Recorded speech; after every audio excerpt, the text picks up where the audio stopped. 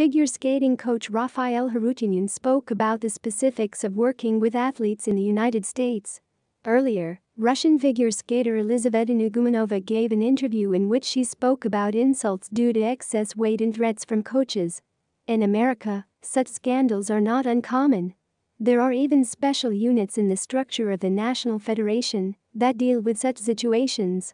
It seems to me that a coach and an athlete should be attentive to each other and listen to each other. The words overweight are taboo in our country. We use the term conditions. And figure skaters are well aware that if their conditions do not meet the requirements, you can even get serious injuries in training. And you can just forget about decent results. If you constantly tell an athlete, and especially an athlete, that he is fat, the extra pounds will not go away. We can recommend contacting nutritionists, Harutyunyan said. According to Nugumanova, coach Evgeny Rukavitsyn sets up other specialists not to take her.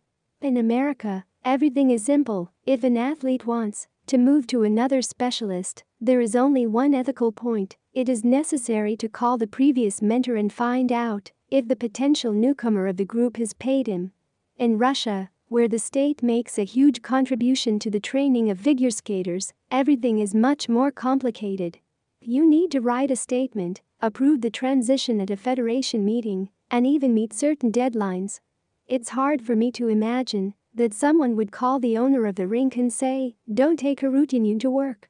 On the contrary, they will take him along with all the students, the coach noted.